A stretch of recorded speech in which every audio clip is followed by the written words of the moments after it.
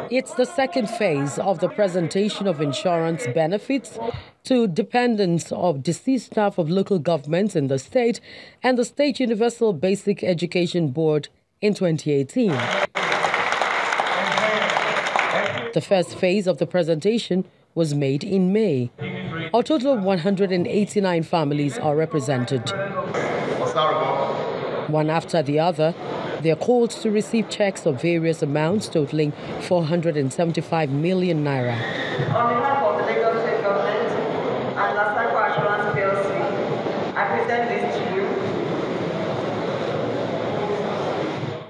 The move is in fulfillment of Governor Akinwumi Ambode's commitment to the welfare of its employees, whether in active service or deceased. Those who have departed, may their soul rest in perfect peace.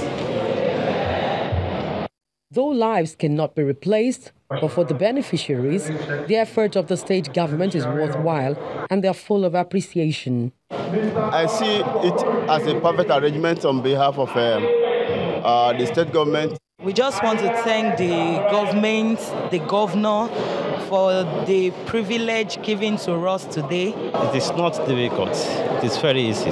The payment of insurance premiums to deceased employees in Lagos started in 2009 with local employees, and since then, it has been a consistent program that enhances the livelihood of their dependents.